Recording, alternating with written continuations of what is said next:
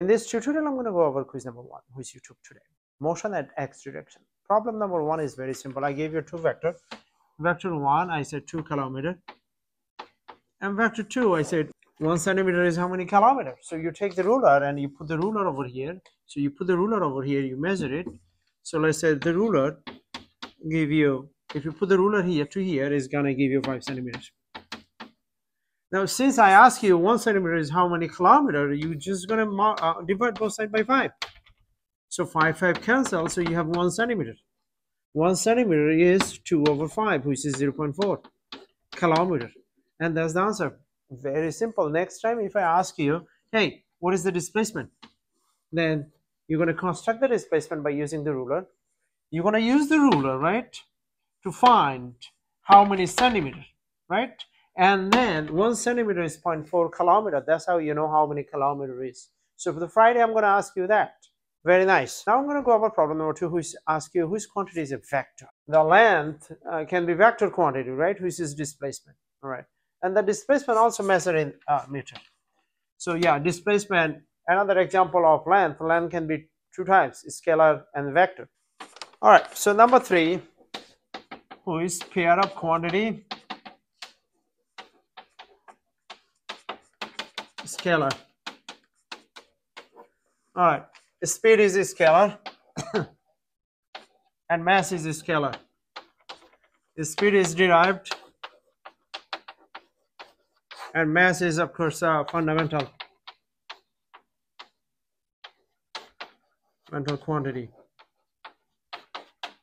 However, they both are scalar. Problem 4, I ask you to estimate the diameter of your dinner plate. So the diameter of your dinner plate, I ask you to estimate. You realize that this is just 1 centimeter. This is just, how can I write it? This is just 1 centimeter. All right, 1 centimeter times 2. So this is just 2 centimeters. This is 1 times 2. This is 2 meters, which is 200 centimeters. Okay, that's just too big. It's impossible for the plate to be that big. This is 10 centimeter, 10 times 2. So this is 20 centimeter. This is 10 meter, 10 meter times 2. So this is 20 meter. All right, 20 meter, not possible. 200 centimeter, not possible. It's just a little too big. And 2 centimeter, no, not too possible. So the answer is 20 centimeter. Can a plate diameter can be 20 centimeter? Yeah, it can be. 5, I ask you a unit used for vector quantity. All right, so I gave you many options, but one option I give you meter, another option I give you meter per second. Both of them are right. Okay, if you choose this one, you are right, because it can be displacement, it could be distance, but hey, the other possibility is a special case of length is displacement. So hey, there you go. This one could be speed, or this one could be velocity. All right, so can it be this one? Yes. Can it be that one? Yes. Any other option? No. Problem 6, we have a velocity versus time graph. I give you let's say 10, 15. 10, 15 is right here. And let's say 6, 15. 6, 15 is right there. 6, 15 and 10, 15 like this. Like this. And I shaded everything.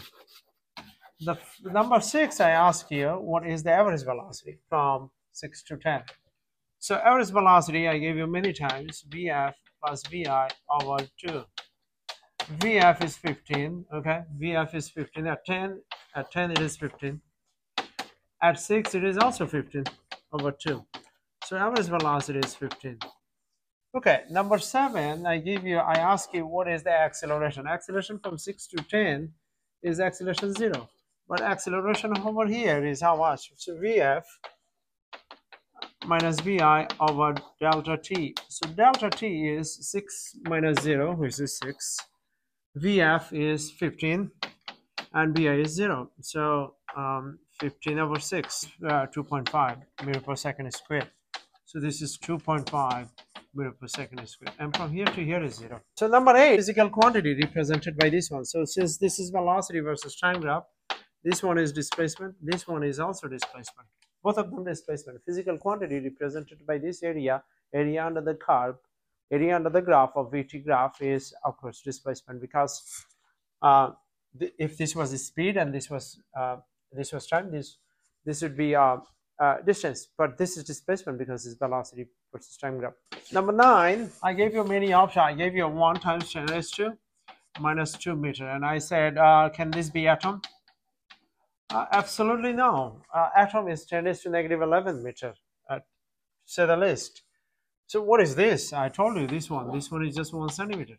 So this is 1 centimeter. Okay. All right. The width of my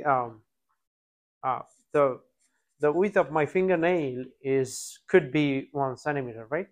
So this is yeah, it's very close to 1 centimeter. Okay, so that's the answer. And that takes us to problem 10. Problem 10 is super easy. Problem 10, I gave you something called speed of light, the velocity of speed of light. Problem 10, 3, 1, 2, 3, 1, 2, 3. Oh no, 300,000. 300 meters per second. What is that? 3 times 10 raised to 8 meters per second. Is that right? 1, 2, 3, 4, 5, 6, 7, 8. Yeah. Okay, I ask you order of magnitude.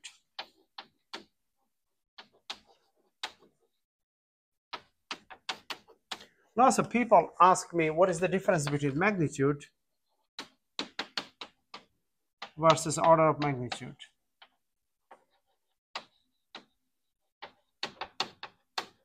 Magnitude is size. Order of magnitude is power of 10. Okay, so order of magnitude is x. So what is order of magnitude? 8, since 3 is less than 3.16. 8 plus 0, which is 8. So less than negative 100 meter. Okay, so what is the magnitude? Magnitude is negative 100 meter. 100 meter. That's the magnitude. What is the order of magnitude? Negative 100 meter is going to be 1 times 10 raised to 2 meter. So order of magnitude is 2. Order of magnitude is 2, and magnitude is just 100 meter. You just take the absolute value, the size, and this is the power of 10. Okay, all right. This is the difference. All right, number 11 is I have a VT graph. So I have 0, negative 10. And I have 5, 40. 5, 40. So I'm going to connect these two dots. I'm going to ask you to find the acceleration of this one, because slope of this one is the acceleration. So you find the slope of this one. So acceleration is VF minus VI and TF minus TI. So acceleration is, what is VF? VF is 40 minus what is VI? VI is negative 10, and the T is 5 minus 0. 5 minus 0, which is 5. So 50 minus plus, 40 plus 10, 50, 50 over 5, which is 10 meter per second squared. Don't forget that. All right, so number 12, I have 2 cars moving. This is DT graph. So that we're gonna say car A is moving with, let's make it nicer. The car A, we're gonna consider car A. So this is the velocity of car A. So this is 20 meter per second t. The other one, car B, has a head start. So this is car A. Car B has a head start. Car B has a head start, but car B is moving slowly, right? So car B. The car B has a head start. So from here to here, right? Whatever time it is, the car B, velocity of car B, is ahead because it has a head start, which is 15t, is moving slowly, but it has a head start, which is 200 meter. So from car A to car B is 200 meter. So car B has a head start 200 meter. So I want to find the time, right? So you see that C, they both meet. The car A finally passes the car B at location C. So then at location C, they must both meet. So you're going to say car A, velocity of car A is equal to velocity of car A is equal to velocity of car B at location C. So 20t is equal to 15t plus 200. So 5t is equal to 200. So t is equal to 40. Now if you write over here, you can solve for both. If you plug 40 in, you get 800. If you plug 40 in, you get 800. So they meet at 5 second. All right, 5 second, and the distance is 800. I have problem 13. I have 3, 4, and I have 5, 6. All right, so I'm gonna go 5, 6, or something like that. I don't care. All right, so all right, put 5 over here, but it doesn't matter. I ask you to, this is t, I ask you to find the distance here. Why distance? Because this is speed versus time, so this is distance. So this is area is half of BH.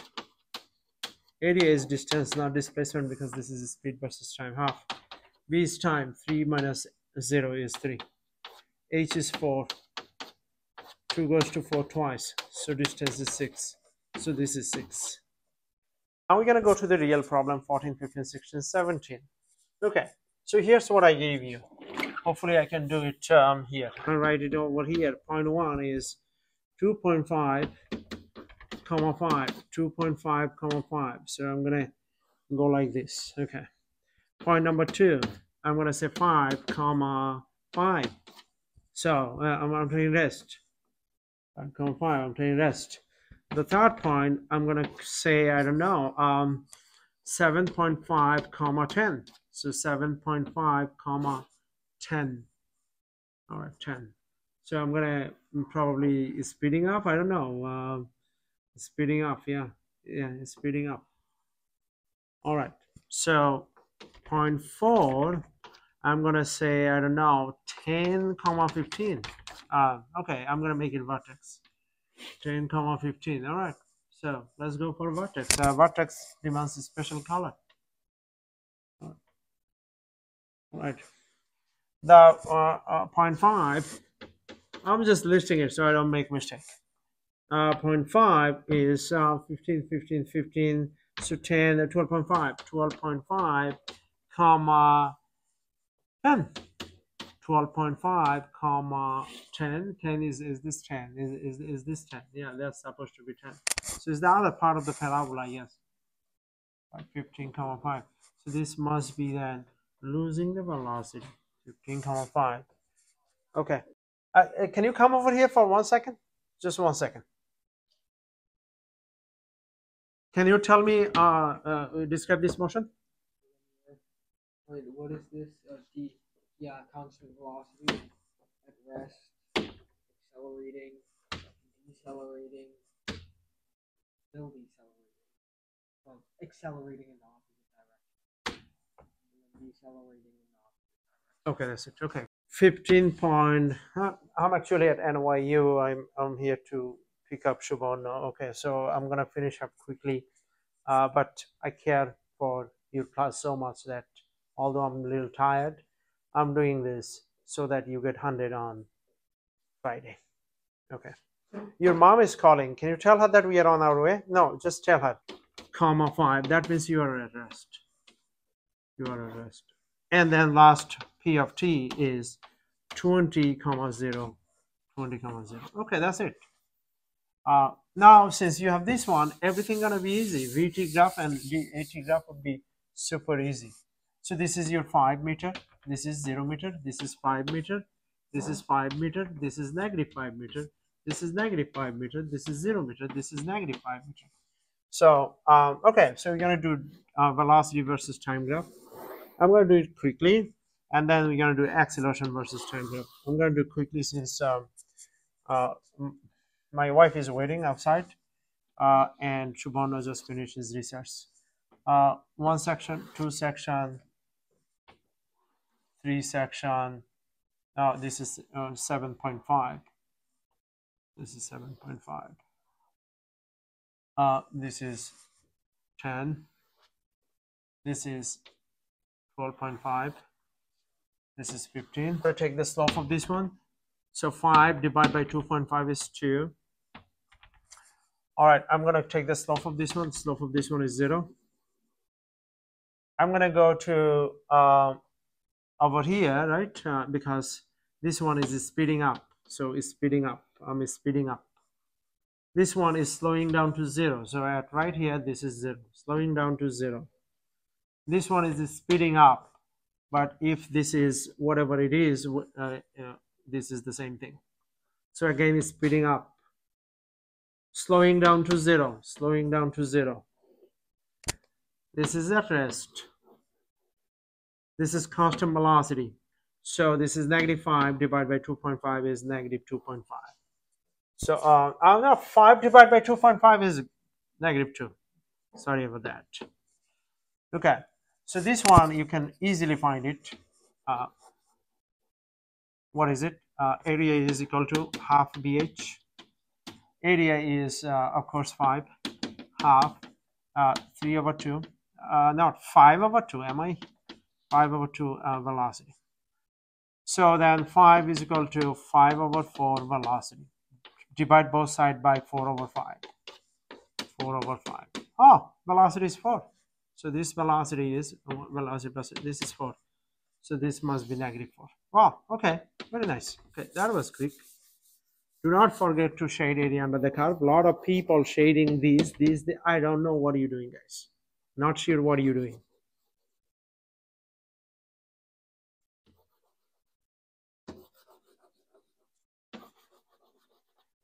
Okay, now we're going to do acceleration versus time graph, and that's going to be quick, and that's going to be easy. Okay, if this is a straight line, okay, this is a straight line, this must be 0. If this is 0, so this is 0. This is positive diagonal, so this must be this. Okay, 4 minus 0 divided by 2.5, which is 1.6. And here to here is the same thing, but -1.6. Okay? And here to here is positive 1.6 again. This slope is 0, and this slope is 0.